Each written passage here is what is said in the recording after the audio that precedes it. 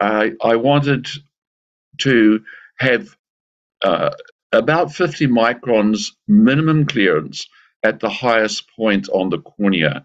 Now, remember in grafts, the highest point is often not central. In keratoconus, it's usually within a couple of millimeters of the visual axis. But in these cases with grafts, the highest point is often close to the edge of the graft. So when we're judging the base curve, we're judging it along the edge of the graft, not centrally at all. I wanted to have a landing zone here. You can see here less than a millimeter wide, just inside the limbus. I wanted to have clearance over the limbus of about 20 to 30 microns. Because you don't have sufficient fluorescent, it will look like touch, but you still have some clearance. And then I want to run parallel to the sclera or the conjunctiva to maximize tear exchange underneath the lens. So your choice of base curve is controlled by the highest point on the cornea. You don't look centrally. You're looking along the highest point on the cornea. And if you have the luxury of an OCT, you can see the graft here. So we've cleared the graft here by about 50 microns. Our landing zone is out here, and here's the limbus. So our landing zone is just inside the limbus here. So what are the primary indications for this lens? The primary indications are post-surgical oblate corneas, such as post-graft, PRK, and LASIK. All those conditions, and even RK, where we had those nasty cuts in the cornea, can be fitted with this design. Secondary indications, basically any oblate cornea that cannot be fitted successfully within the limbus, so with a corneal lens. Extremely flat corneas, like cornea plana. I've only ever seen 2 cases of corneal plana in my whole lifetime of practicing, but where the tear layer is excessively deep over the central cornea. So we're trying to reduce the tear layer centrally over that central cornea. So you would not fit this design on keratoconus. I make that very clear. If you try to fit it on a prolate cornea, you'll be unsuccessful and you won't be able to remove the lens off the eye easily at all. It's not suitable for prolate corneas. So what is a prolate cornea? A prolate cornea is steeper centrally here. It gets flatter as we move out into the mid-periphery and flatter still as we move out to the limbus. An oblate cornea is flatter centrally, as you can see here. It's steeper just outside that central area, and then you flatten the lens out again here. So it's these 2 shaped corneas require different types of lenses. So the design is an aspheric back optic, as was all my Rose-Cadu designs. It has front surface aberration control, which all my Rose-Cadu designs do have. You have that precise edge control, which if you use my designs, I will go through with you in a moment. And it has significant reverse geometry in all base curves, which increases the amount of reverse geometry. Gets more and more as the base curve flattens. So as we get a flatter here, we have to steepen that mid-peripheral curve with that reverse geometry.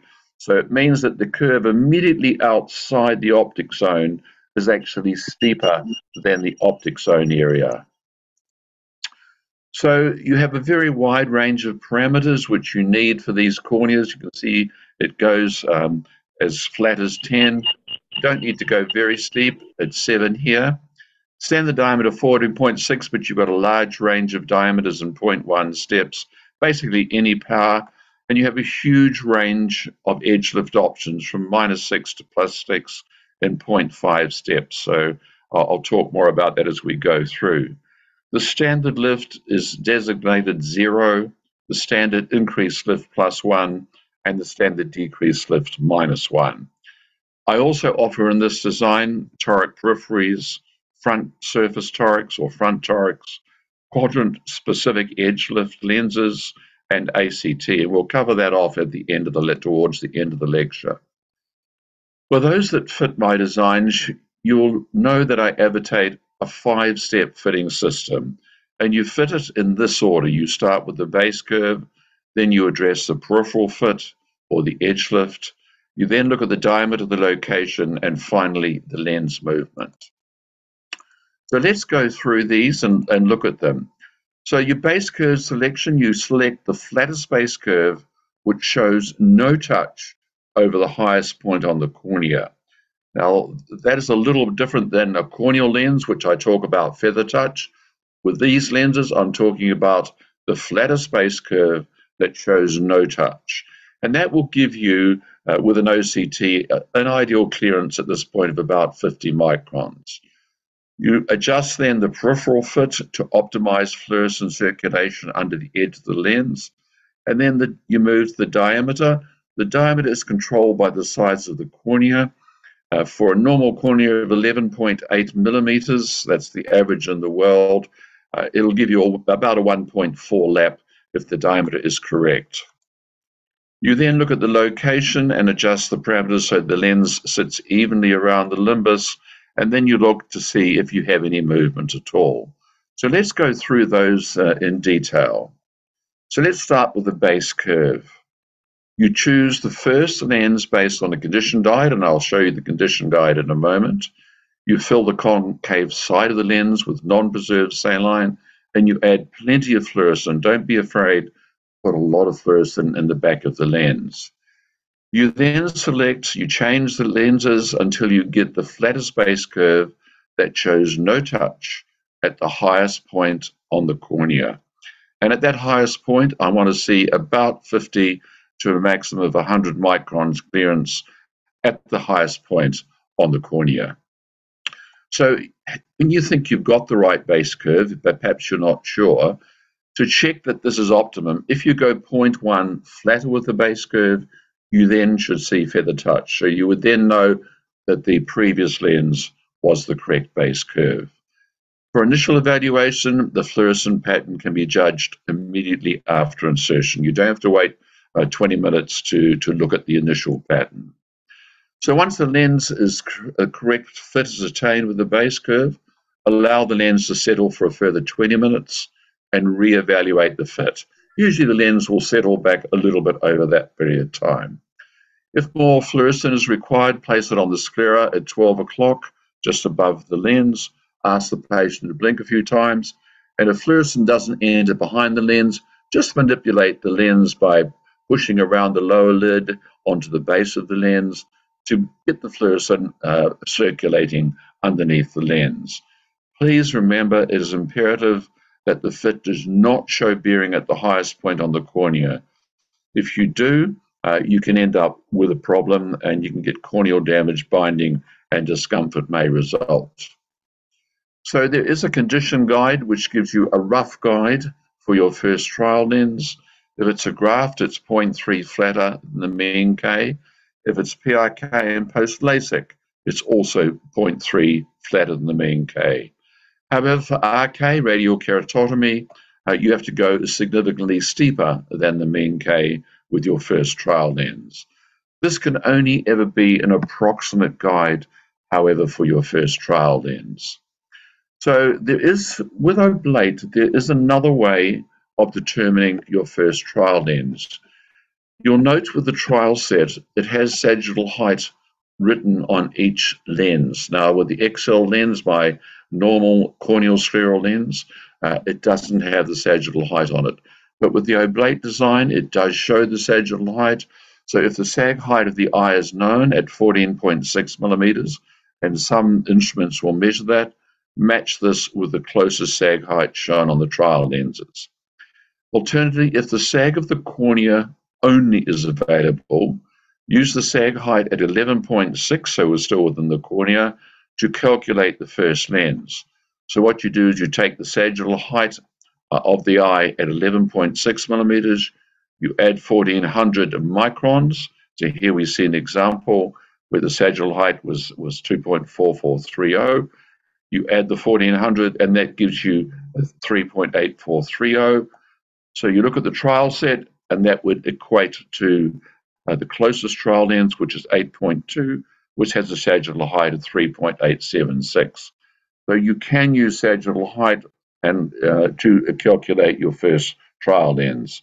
However, if your sagittal heights, topography, or mean Ks are unavailable, I suggest you start with your first trial lens at around 7.8 millimeters. But this is an ideal fit. You can see we don't have feather touch anywhere around the edge of the graft. This is getting a little bit flat. You can see here's the graft edge.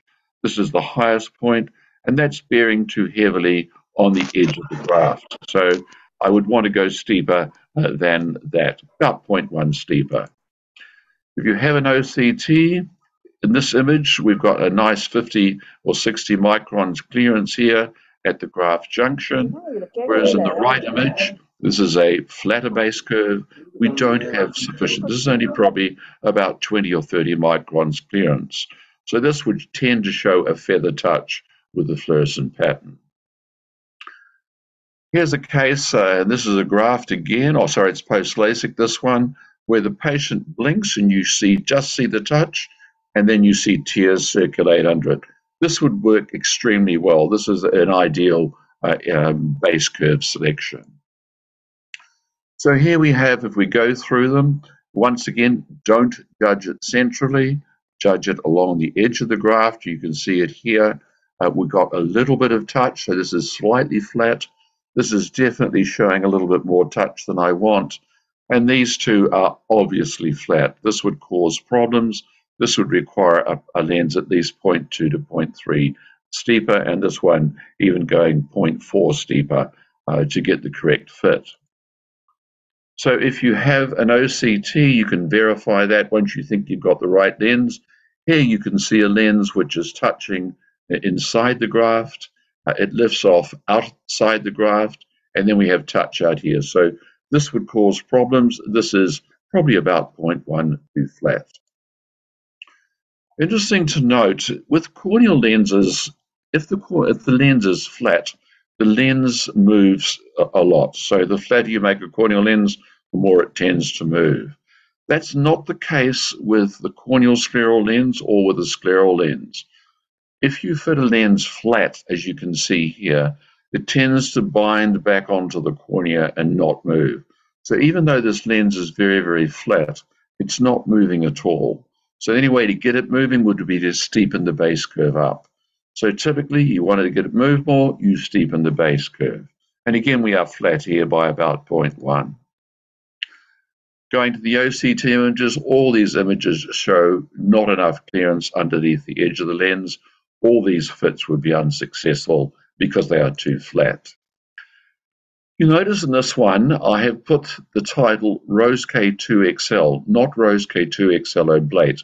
The reason why is if you're fitting over corneal rings, you only, the cornea is still typically not oblate. It's still prolate. If you look at the pattern here, you can still see we've got, even though we have got the rings in place, we still see a prolate shape. We still see a cone.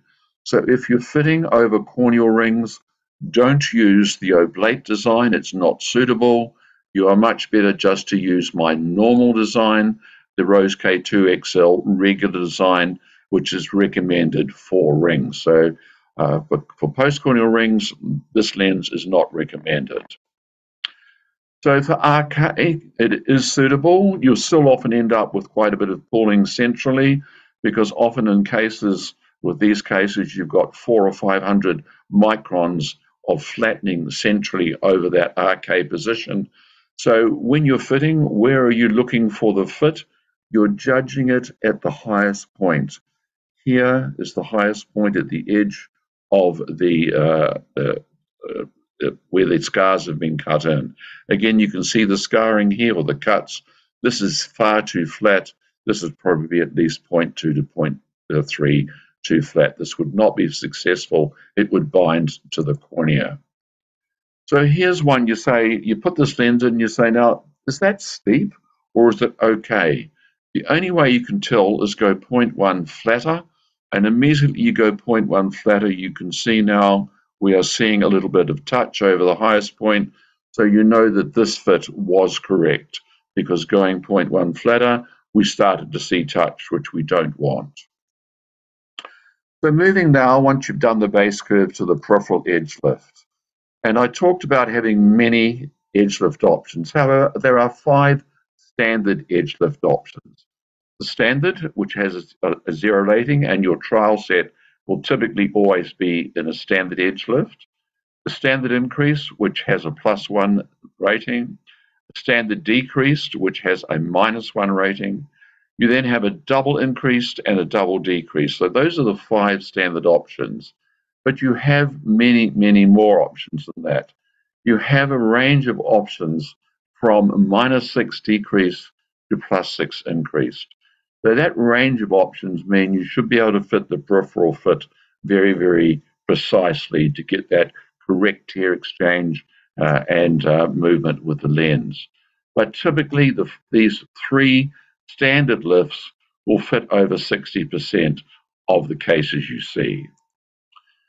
So with the peripheral fit, you observe the fluorescent pattern outside the limbus at the last 1 to 1.5 millimeters at all positions around the clock. That's important. You can observe the fluorescent pattern immediately after the lens insertion, and you're aiming to get a fluorescent band 0.8 to 1 millimeter wide. If you leave it too long to observe the fluorescent pattern after you put the lens on the eye, particularly the edge lift pattern will look tight because the fluorescent will move out from underneath the edge quite quickly. So if you don't have fluorescent, reapply it to the sclera, few blinks, move the lens around a bit to make sure you get fluorescent underneath the edge of the lens up to the limbus. If the edge lift is correct, you should see fluorescent circulate under the edge of the lens. So this is what we're trying to achieve. You can see a nice fluorescence underneath, not a heavy pooling, but a nice fluorescence underneath the edge of the lens.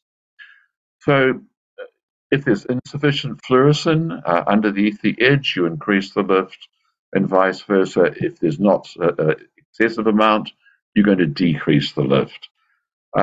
Obviously, looking around the clock, you might find the patterns not the same around the clock. I will cover that off in a few moments. So the conjunctival vessels should be visible through the fluorescent. When we get the edge lift too high, you'll find the conjunctival vessels will start to disappear. So you should be able to see the vessels underneath the edge with the correct amount of fluorescent. I mentioned the big range. Your trial set will be in a standard lift typically. But if you put the lens in and this is what you see, you simply order a standard lift. However, if your trial lens and all these pictures are taken with a standard lift trial set, so if this is what you see, this is now getting too tight, and you would have to order a +1 increased lift to lift the edge of that lens to give you this correct pattern. This is getting far too tight. We're not getting any fluorescent at all underneath the edge of the lens. You'd have to order a +2. And these are now getting too open. We can't see those conjunctival vessels. We're going to have to order a -1 or a standard decrease lift. And here we're getting even bubbles starting to enter underneath the edge of the lens. We're going to have to go to a -2 decrease lift. And do remember you've got all these 0.5 steps in between that, and you've got a whole range of 25 edge lift options. So looking a little bit more closely at the peripheral fit, all these are acceptable fits. And you'll notice that they don't all look exactly the same. For example, here you might say, well, it looks like a little bit too much lift there, it's fine there. But if the patient's comfortable, we're not getting any bubbles, and you're happy with the way the lens is moving, then it doesn't matter if you have a little bit of different patterns around the clock. You don't have to have a perfect pattern all around the clock. If you have an OCT, you can check at the edge. It's quite time consuming to do that, going around the clock, but you can check to make sure you can see the lift off at the edge of the lens like you see here and here. However, if we've got excessive amount of fluorescent, you can see here, we can't really see the conjunctival vessels here or here. We're starting to get bubbles under this one here. You can see those little bubbles. because they are entering underneath the edge of the lens, and you can see it even more so in this picture here. So in all these images, we have to decrease the edge lift to make that lens fit better in the periphery. And you can see here, this is far too open. That patient would feel very uncomfortable with that lens. They would feel the edge of the lens where they blinked, and the lens may move excessively. So moving to a tight edge, if you start to see a dark edge, as you can see here, that indicates that you need to increase the edge lift. Here again, this is indicating we've got that tight edge lift around here. We're going to need it to increase the edge lift at least in this area here. Again, here getting a little bit tight in the periphery. And this one you can see we're getting no fluorescent underneath the edge, definitely too tight in the periphery. So looking in more detail, this is a post-LASIK aphasia case. The lens is a little bit flat centrally. We can see the touch. We don't want that. We would need to go 0.1 steeper with our base curve, and we are far too tight in the periphery. This is going to require at least a +1, if not a +1.5, to open up that edge lift. And if we have an OCT, you can see here, if you're too tight in the periphery, the epithelium on the conjunctiva pushes up to the edge of the lens, and you can see here, in this case, we're extremely tight in the periphery, and the epithelium on the conjunctiva is pushing right up to be level with the front surface of the lens. So this is not ever going to be successful. One test which is quite useful, which is I call the push-up or push-down test, to find out how easily fluorescent enters underneath the edge of the lens. So here you can see as I push that tear layer up, as soon as the tear layer in front of the tear meniscus in front of the lid touches the edge of the lens, you can see how freely those tears flow underneath the edge of the lens. You can do it superiorly or inferiorly, just to check. You should not have to use any force much at all to see the tear layer with the fluorescent move underneath the edge of the lens. Here you can see this is too tight. Even though I'm pushing right up to the edge of the lens, I'm not getting any fluorescent. Here with a lot of pressure, I'm getting a little bit of fluorescent under, but that is still far too tight in the periphery. So this is a very, very important part of the fit. The edge lift is judged by several things. We've covered the fluorescent pattern. Movement I will cover in a moment. Lens comfort is important. If you put the lens in and the patient says, my gosh, that's very comfortable, I can't feel it, you probably have a tight edge lift. An edge which is tight is very, very comfortable initially, but long term, it's not good for the cornea and causes problems. We've also talked about how easily the fluorescent enters underneath the edge of the lens, and that is a very good test to make sure that the tear layer or the tears exchange freely from the edge of the lens into the optic area. The other thing is how easy the lens is to remove. The lens should not be very difficult to remove if you have the correct edge lift. So you can see here, you always place the plunger towards the edge of the lens, and it should come out quite freely like that. If you have to use excessive force to remove the lens, it's very likely your edge lift is too tight. So we now have done the base curve and the peripheral fit. We're going to move to the overall diameter. So corneal scleral lenses, you can see here, are very similar to soft lenses. They sit outside the limbus here by about 1.4 millimeters. Whereas scleral lens, which often tend to locate inferiorly temporally, have a much wider lap outside the edge. So this is not atypical of a scleral lens pattern. This is an 18 millimeter scleral lens. So the trial lens diameter is 14.6, but remember you have a large range of diameters in 0.1 steps, right up to 16 millimeters and going down to 13.6 millimeters. The lens, if the lens diameter is correct, it should extend outside the limbus by about 1.3 to 1.5 millimeters. So if your cornea is the normal size, that's the average size of 11.8, you will find the trial lens will give you that lap.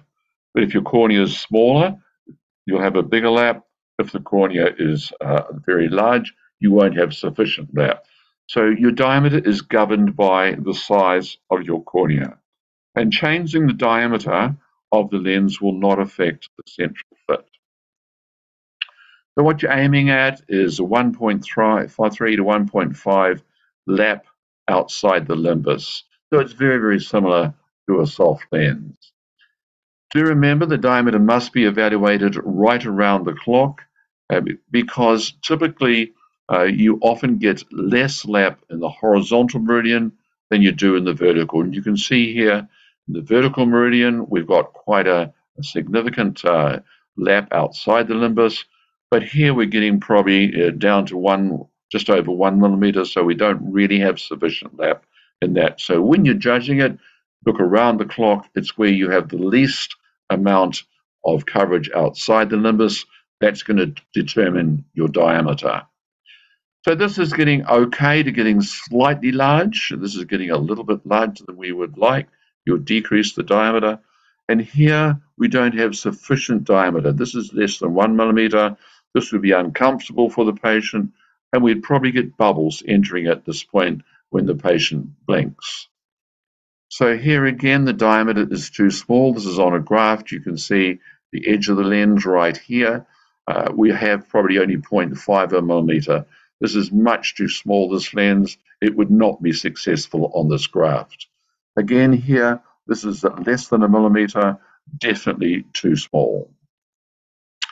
So we've done the first three, we then move to location. These lenses usually sit fairly evenly around the limbus. It may locate slightly temporally. If it's slight, it doesn't matter. It may locate towards the highest point on the cornea. If it's only slightly mislocated, that's fine. Slight decentration is not significant. However, if the centration is very significant, it can cause discomfort and corneal staining. So here you can see in this case the edge of the lens here, that this is decentering down quite significant. You can see the edge of the LASIK area just here and here. So this lens is centering down. What can you do about it? You can flatten the base curve in some instances, but this is not going to be an option here because I can see that if we flatten the base curve, we're going to have touch, or you can make the lens bigger. So in this case, what I would do to try to get better centration is increase the diameter by at least 0.6 to 1 millimeter. Then we lens to lens movement. Now in scleral lenses, we don't tend to talk about movement, but in my designs, corneal scleral, I like to see some movement. So I like the patient to look up, look at the bottom of the lens, and on first insertion, I want to see it moving about 0.5 to 1 millimeter on blinking. After 20 minutes, once the lens settles though, 0.5 millimeters to just discernible movement. So you don't see a lot of movement, not dissimilar to a soft lens. And if you've got excessive movement, it will be uncomfortable for the patient. So this is excessive. This lens is moving more than I would like. I would want to shut that down by decreasing the edge lift. And this one here is not moving at all. It's just about bound to the cornea here. So I'd want to do some change to the lens to actually increase the movement. So here's a post LASIK cornea here. And you can see here we have a very wide landing zone. The edge lift here looks good. It's a wee bit too open here. We've got a few bubbles entering in. Centrally, I'm not worried because remember I said don't worry about the central fit, worry about the highest point on the cornea, which is around here. So how do we get rid of that wide landing zone? Because if you have a wide landing zone, the lens will not move. It tends to bind to the cornea. If you look at these pictures, here we have a 7.0 lens with a very wide landing zone. I've increased the steepness of the base to 6.9 and immediately see the landing zone has got less width. Going steeper again to 6.8, we now have a very, very good width of landing zone. This is ideal. This is exactly what I want to see. By going steeper again, I really haven't achieved much more. So I would have, in this case, gone with a 6.8 base curve. This gives a very, very nice bit here in that landing zone area. So how do we change the lens movement? If you want to increase it, you increase the edge lift, the same as a corneal lens. What is different than a corneal lens, however, is you would steepen the base curve to increase the movement. Whereas if you want to decrease the movement, you would flatten the base curve and you'd decrease the edge lift. So increasing the diameter may reduce the movement in some cases, but not necessarily so. I want to move on now to some problem solving. If you have problems fitting this lens, so if the patient complains of discomfort or tolerance during, particularly on first insertion or during wear, be aware. Asking the patient how the lens feels gives you some very useful information. The lids are very, very sensitive to an edge lift which is too high. So they might say to you, gee, I can feel the lens up here. And if you look there, you'll find often your edge lift is excessive in that area. So do always ask the patient, how does this lens feel? If they don't feel it, edge lift is probably too tight. So there should be some sensation when you put it in. When you put it in, oh yeah, I can feel the lens, but it's not too bad. So if you have excessive edge lift, it'll be discomfort, you would decrease it. If you have too much movement, it will cause discomfort. If you have a lens which is not big enough, it will cause discomfort. If you have a base curve that is excessively too steep or too flat, both those will cause you discomfort. And the most common probably is poor alignment with the sclera or the conjunctiva, and I'll cover toric and asymmetric options, how to fix that in a moment. So as I mentioned, there should be some sensation on first insertion. How about when they say to you, geez, it's been pretty good where I wear the lens, but I take it out and I want to rub my eyes and they look red and I'm not happy. It takes quite a few 5 or 10 minutes for my eyes to settle down after I take the lens out. So you'd look for limbal compression on removal, see if the lens is indenting into the conjunctiva or the cornea. Have you got a tight edge? Do you need to loosen it? Is there sufficient movement? How can I increase the movement? I've covered that for you. And do you have enough tear circulation, which means you've got to loosen that fit overall by either increasing the edge lift or steepening the base curve. What about poor acuity? If you find that the patient's not getting good acuity with the final lens when you do their refraction, do you always use a overcorrection and check to make sure there's no residual astigmatism? Because you can add that to the front surface of the lens. So the front toric is designed to correct any residual astigmatism. The lens is prism ballast to turn it to the right position. You have a big range of cylinder powers, even up as high as 12 Doppers. I've never gone, the highest I've prescribed is 8 Doppers, and that was in a case where the patient had a toric lens after a cataract operation, so not ideal at all. But I've often used 2 or 3 Doppers on a front surface lens in either this design or the normal XL design. Around the clock axis, the standard amount of prism put in the lens is 1.25, but if that doesn't locate the lens, you can increase it up to 2 Doppers of prism, and there'll be a marker, a line, or a dot at the base of the prism. The fitting will not affect the location of the lens, not like with a corneal lens. Sometimes when you add a front toric, the lens will tend to center down further, but it doesn't tend to happen with XL Oblate.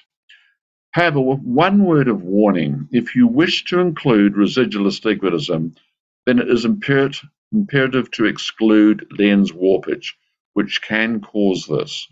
If your lens warps on the front, that can cause you to produce residual astigmatism. So how do you check that out? All you do is a topography or a K reading over the front of the lens while it's still on the eye. This will determine where the cylinder is rising from. So if the map the topography map is relatively spherical over the pupil, then this confirms that the astigmatism is arising from the tear layer or internal, and you can add it to the front of the lens. If the map shows irregular astigmatism, but no significant regular astigmatism, then the lens needs to be increased. So if your topography over the lens still shows an irregular type of pattern, the overall lens thickness needs to be increased. The laboratory can advise you on that. If the map shows regular astigmatism, then this shows the lens has warped in the two meridians. And the best answer then is to use a toric periphery, and often the amount of warpage that you measure is a guide to how much toricity you have to put on the lens. So for example, if you found that the amount of toricity between the 5 to 7 millimeter Simcays on your topography was, for example, 7.2/66, then that would indicate a toric periphery is indicative of 0.6 difference. Do remember that XL-Oblate is a thin lens. I don't apologize for that. I try to keep the lens as thin as possible to maximize oxygen exchange to the lens. So the overall thickness of the lens is about 0.2 if we average the thickest part to the thinnest part. But you can increase the center thickness up to 0.28 if you need to. What about bubbles? I see this so often when I'm in workshops where they'll insert the lens and you'll see a bubble. Now, is it a insertion bubble or a post-insertion bubble? So if you put a lens in and you immediately see this, it's most likely to be caused by incorrect insertion. The biggest mistake I see is the practitioner not pushing the lens back onto the eye. Do make sure that your patient's eye is horizontal to the floor, and make sure that the lids are clear of the limbus before you put the lens onto the eye. So if you see this, you would look at it and say, well, the lens is flat. There's no point in putting a lens of the same base curve back in. I would go look at that and say, well, I need to go at least 0.1 steeper with my next trial lens. So you can still judge it before you put your next trial lens in. The other thing, base curve is flat in this case. Is the edge lift excessive? A bit hard to tell here, but it doesn't look too bad to me. That looks pretty nice. I don't see any excessive fluorescence here. So my base curve being flat could contribute to that bubble. Diameter is okay? It certainly is. If the diameter was too small, that could cause the bubble as well. Does it require an asymmetric option? Well, until we get the base curve correct, we won't know that. But looking at round the clock, I don't think it needs an asymmetric option. I think it needs simply to steepen the base curve. How about you put the lens in, it looks great, and then a few minutes later you look at the lens and it's got some small bubbles, as you can see here in this video. Those bubbles can only come in at the edge of the lens. They can't magically appear out of the cornea. So if you get bubbles like this after you've inserted the lens, you've got to pay attention around the clock to find out where you have excessive edge lift. Because either you have the diameter too small or you have the edge lift too high, will allow those bubbles to enter. And then you've got to close the edge lift down. In this case, the edge lift is too high right around the clock. So you would need to close the edge lift down and use a decreased lift. Important to observe where the bubbles are entering, because they'll always end up centrally or superiorly in the lens, but so often they will enter inferiorly. And you can see here, as the patient is blinking, the edge of the lens is coming up to the limbus, a bubble is entering in, it's moving up and over the pupil. So what can we do? We definitely need to steepen the base curve in this case. The edge lift is excessive. We won't know that until we get the correct base curve. Is the diameter too small? It is. If you look when the patient's blinking, we don't have sufficient coverage here. That's why the bubble's coming in. We need to go bigger. Can we use ACT? ACT is where you tuck the bottom of the lens in, and I'll talk more about that in a moment. So if you leave the diameter small like this, you can cause bubbles, as you can see in both of these two pictures. What about corneal staining? If you get circular staining, as you can see here, that staining here, you can't get that unless the lens is not moving. So if the lens is moving, you will not get heavy staining like this. So circular ring staining is caused by lack of movement. Centralized staining, like you can see here, is often caused by preserved saline being used. So what they've inserted behind the lens is whatever solution they're using is causing a toxic reaction to the cornea. So to finish off this lecture, just to talk about the asymmetric options available. We've talked about a front surface toric. What about ACT? So ACT is where the bottom of the lens typically is tucked in. So you can also have reverse ACT where the bottom or where the lens is tucked out in one quadrant. So for example, if you had a pinguicular at 3 or 9 o'clock that you had to lift the lens over, you could use reverse ACT to go over the top of that pinguicular. So if we do represent what happens when we use ACT, if this is the edge of the lens, this is the limbus. When we add ACT, it is normally required at 270. What happens is the lens is steepened in that half of the lens. It starts steepening from just under the horizontal, and it gets its maximum steepening at the bottom. So this might mean that as the inferior lens steepens, it might tighten up your inferior edge. Just be aware of that. That happens in some cases. So what are the ideal cases for ACT? Here's an ideal case. This base curve is not steep enough. Well, I can see that here, but this is going to require ACT to actually tighten that bottom area. And this one, again, we've got too much lift off. We're going to actually have to tuck the bottom of that lens in. There is a laser mark put at the axis of the ACT that would normally locate at around about 6 o'clock. But if it moves round, as you can see here, this lens has not got sufficient prism in it to stabilize it. You would just ask the lab to give you more prism. So you can have different axes for the prism and the axe, but so often the prism and the axe are in the same axis. What about quadrant-specific edge lifts? How do they vary? If you order a quadrant-specific edge lift, all you'll do is change the fit basically outside that red circle, so outside the limbus. So here you can see here that nothing will change on the peripheral cornea or under the optic zone. If you order a quadrant-specific edge lift, all that will change is the fit in the periphery. And you can order different edge lifts in different quadrants. So you might have to say, well, I'd like standard edge lift here, but I want a decreased edge lift here and here. So you won't affect the fit on the cornea at all if you do that. You'll only affect the fit when you use a quadrant-specific edge lift outside of the limbus. So here's an example where the fit is too tight in this quadrant here, and that's causing injection of the lens in that quadrant.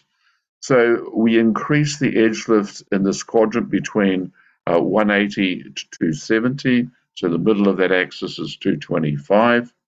And immediately we open up that and we get rid of that injection problem. We've got a very nice fit now. So when you're ordering it, I suggest you order the axis at the center of the quadrant that you want to change. And remember, you can change it in 4 quadrants. They don't have to be at 0, 90, 180, and 270. You can have oblique axes as well. As long as the axes are 90 degrees apart, you can change the quadrants for oblique axes as well. And toric periphery, what happens when we use a toric periphery? The difference here is when we use a toric periphery, we will change the fit over everything outside of the back optic zone. So it will affect the fit on the peripheral cornea and outside the limbus. Whereas with the quadrant-specific edge lift, remember, we didn't alter the fit on the cornea at all.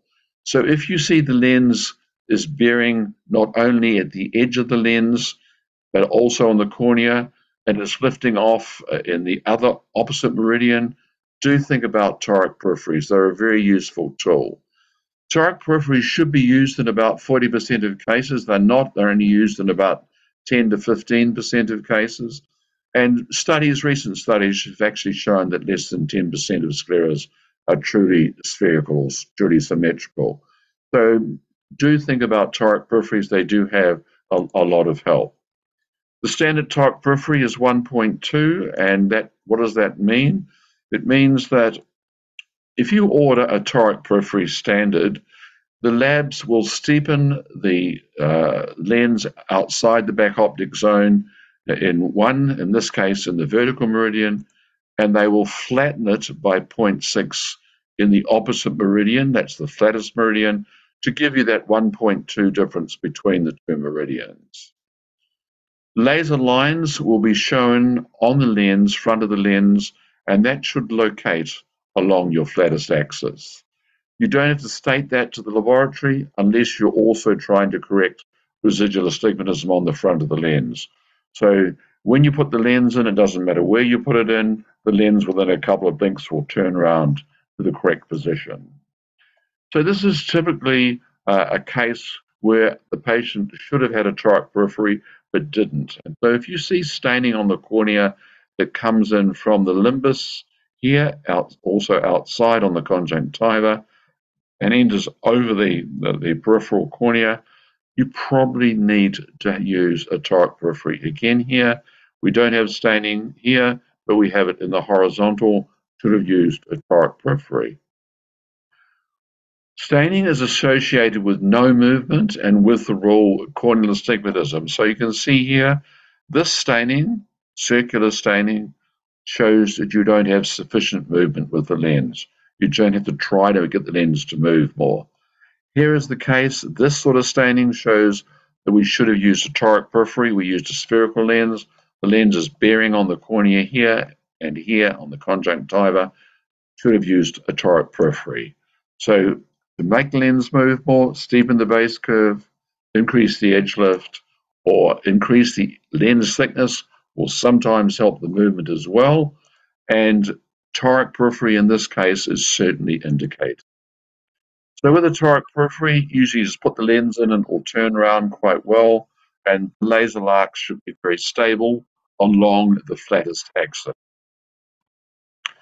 So here we have a case where a 1.2 standard toric periphery is being used, but we are still too tight in that meridian, and that's allowing little bubbles to enter here and here underneath the lens. By going to a 1.8 difference, we've immediately fixed that problem that we can see here. We've got nice circulation under the lens, so we now have a lovely fitting lens in the periphery. What about blanching? Like you can see here, this indicates mainly that the edge lift is too tight. That lens would be actually sucking onto the eye and bearing heavily on the lens. Is the base curve correct? Have you left it too flat? Have a look at the movement. How can we increase it? If you get a case like this where a patient comes in and you have hyperemia, as you can see here in this case, what should you think about doing with it? Is it lack of oxygen, or could it be a problem with the solution?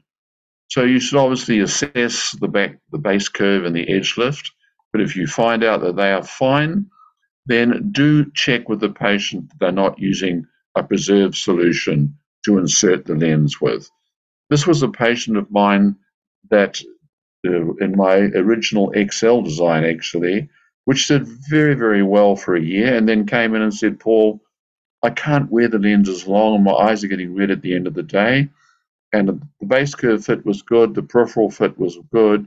I was happy there was no vessels growing in, but I had this quite a lot of limbal injection.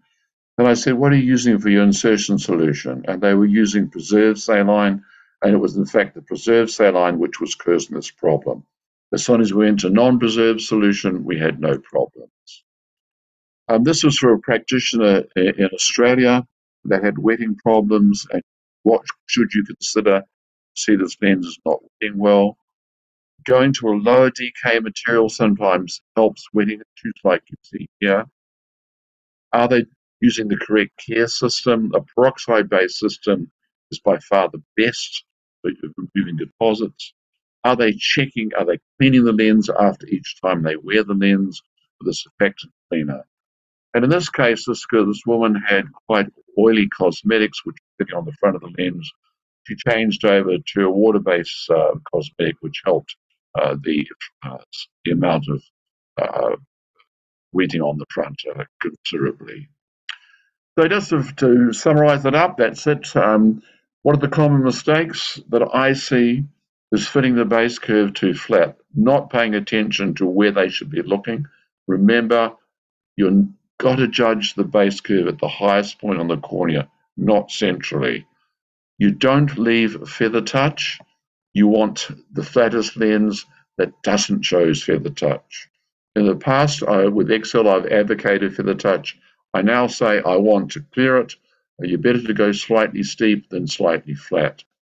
Not taking sufficient time to evaluate the edge lift accurately around the clock, and not using a toric periphery. That is a very, very underutilized asymmetric options. Not using ACT, particularly the PMD, but with PMD, you would tend to use a normal XL lens anyway. And I also have seen people try to use Oblate design on prolate corneas. It won't work. If you find suddenly that you're having real trouble getting the lenses out and yet your peripheral fit is fine, you probably don't have a cornea which is oblate enough. So always make sure that you have an oblate cornea for this design. A lot to take in there, but there is a section in the rosekLens.com website, the practitioners section there. If you go into that section, you will find there are guides and other downloads about all my lenses. So if you forgot what I've said today, you can go online and get it. You will need a password to get the fitting guides, and the password that you'll need is RKPRAC, P-R-A-C 07, and that will allow you to download the fitting guides to use.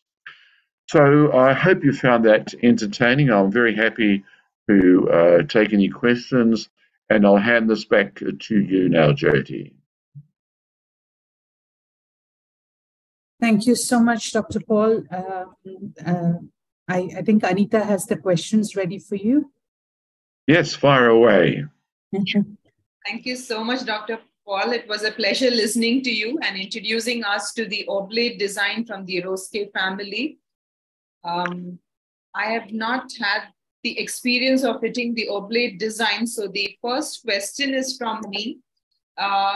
If I have successfully fit a post-graft case with an XL Prolate design, should I consider refitting with an Oblate design during the reorder, or should I just let it be? It's always an interesting question. If a patient is doing well, you don't have any problems with the vision or the cornea, and seeing them regularly, you're seeing them every 6 months for a check, just leave it alone. There's an old rule of thumb that says, if it ain't broke, don't fix it, which simply means if everything is fine, cornea's healthy, vision's good, patient's happy, don't bother to refit it. Thanks, Dr. Paul. So the next question is from Lavanya, who wants to know, what are the benefits of fitting a Roske to XL Oblate design over a Roske to PG design, considering both are reverse geometry lenses? Another excellent question. I would always try to fit a corneal lens design on a graft before going to a larger semi-scleral or scleral design.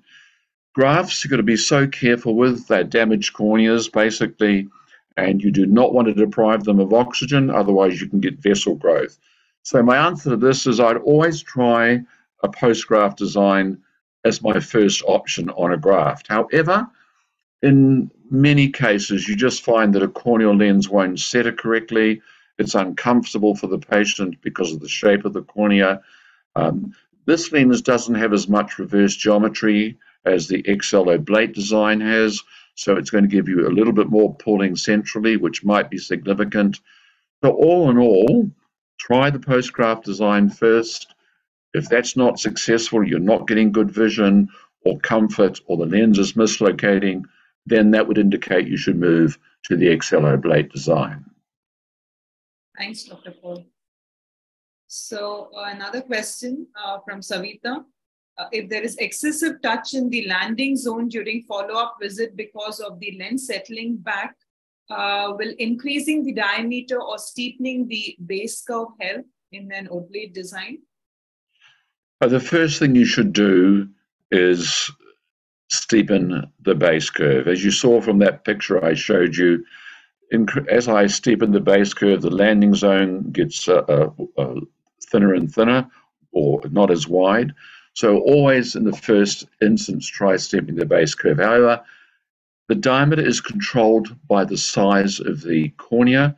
So if your diameter is not big enough, then certainly to give you that 1.5 lap outside the limbus, then you should do both. But the first thing is, if the diameter is correct, steepen the base curve would be my first option there. Dr. Paul, I have a question following the diameter change. How much increase or decrease in diameter should we consider for an effective change in the fitting?